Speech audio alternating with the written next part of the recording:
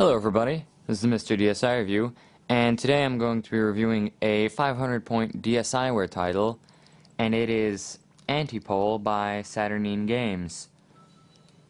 Now this game was actually requested by the developers, and thank you very much to Saturnine for essentially sponsoring the review, because they gave me a 500-point DSiWare code for it. And anyway, Antipole is actually not native to the Nintendo DSi. It first came out on the Xbox Live Arcade, and it's a little bit similar to the game VV, which on a slightly unrelated note is actually coming to DSi sometime as well. But anyway, it's about manipulation of gravity, and in the first level, you get a gravity gun, and for a temporary amount of time, this allows you to change gravity, so instead you're walking on the ceiling. Now, the interesting thing about it is that it applies to enemies as well, so I suppose I'll show off the second level, maybe a few others as well. You also get a gun that you can fire with Y, you jump with B, and then you use your gravity gun with R, and you'll see this enemy here that jumps. Suddenly it sticks to the ceiling as well. So, you play as a mercenary type character, and you're trying to stop a robot army. To do this, you have to go through 20 levels with your laser and your gravity gun, and you also have to fight 4 bosses along the way. Now, the levels, and in fact the game overall, are pretty short. But I should mention that it's actually also pretty challenging. There are a variety of obstacles that will get in your way. Something like, I don't know, there were several types of enemies. There are, of course, these and the bouncy ones we saw, but then there's a variation of these. There's another one that is essentially a sentry. There's one that messes with your gravity field, and a few others. One that drops bombs, one that just appears and just... It's really just there, except that it comes in swarms. I think that's all of them. And then, of course, the bosses. And along the way in the levels, not only will there be obstacles such as spikes here and moving platforms, later you also see electric walls, which are essentially the same thing as spikes, and even green slime, which is toxic and insta-kill. There are also these green coins here, and the idea is to collect as many of these as possible, because with these coins you unlock levels in the challenge mode.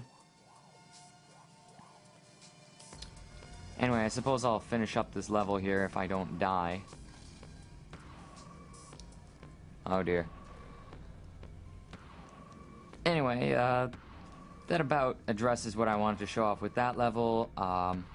Like I said, there's a challenge mode. There's also a time limit that, you know, it's like a goal time to reach. And then, as I mentioned, there are 4 bosses. Now, the first one's really easy. All you have to do is give him a few shots from your gun.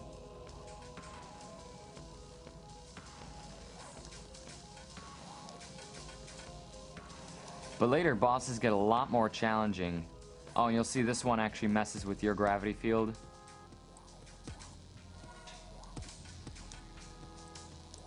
And every time you beat a boss, you get to extend the life of your gravity gun.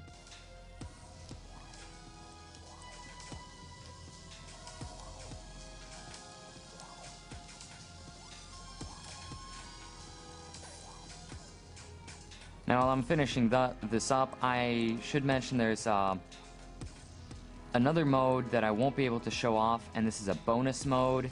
This is for people who have purchased Chronos X2, which is another... oh, of course, sometimes that happens. You beat the boss, but then you die. You have to restart. But if you purchased Chronos X2, which unfortunately I haven't, then you unlock a bonus mode, in which you can use the 3 weapons from Chronos X2 to go through the game. I may or may not purchase Chronos X2 at some point in the future. If I do, maybe I'll throw up an annotation showing off the bonus mode in Antipole. Chronos X2, if you're wondering, is a side-scrolling shooter, spaceship shooter, kind of retro-styled. Anyway, there are, as I mentioned, are challenges.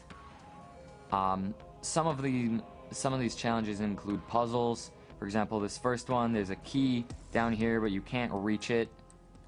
So your goal is to get it to this door over here, and one way you can do that is by shooting the key, which will push it. You can also push blocks and crates in the same way, or with your body. And so you push it into the door, then go to the exit, and huzzah. But then other challenges require you to simply go through an area, sometimes a very challenging area. For example, this one, the par time for it is 20 seconds, except this is the green insta-kill slime that you have to be very careful about. Like right there. Now, I may or may not have said it already, but I actually found this game to be quite challenging despite being pretty short. I've put maybe, I think, a little over 3 hours of gameplay into this so far, and I feel maybe that's a little short to be worth 500 points. But then again, I haven't done all the challenges, I haven't gotten all the coins, I haven't completed all the, all the everything yet. So if I were to do that, I'm sure I'd easily make it over 5 or 6 hours. Yeah, 5 hours sounds about right, which is, a pretty good price to playtime ratio there. Except for some people who like to buy a game, beat it, and then just move on, maybe this game isn't quite for you. Anyway, it's gameplay is very smooth. It's pretty fast too. Like I said, it's challenging, so if you're looking for a challenge, maybe this will be for you.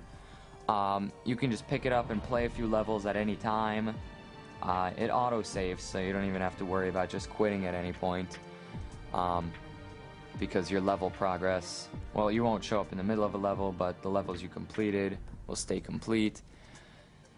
And overall, it's very well made. The graphics are pretty nice. Obviously, they look nicer on the Xbox Live Arcade version, but they look good here too. I believe it was also supposed to get a PC release. I'm not sure if that's happened yet. It might have. And then the sounds and music are also pretty nice too. So overall, I do recommend this title if you're looking for an interesting game. Again, if you have ever played VV, then maybe you'd like this game if you like that. And I suppose that's really about it. So if you like this review, please rate, comment, subscribe. Send this to your friends. Check out the written review on my website. That's MrDSReview.net. And I will see you guys next time. And one more thing, I've been trying to make it a habit to update my website with new articles as often as possible, so whenever some significant Nintendo 3DS news pops up, you can basically expect me to write an article about it. I really encourage you guys to check it out on a daily or at least weekly basis or something like that. Sometimes news is just slow, but sometimes there's a lot for me to talk about. Anyway, that's about it, so see you guys next time.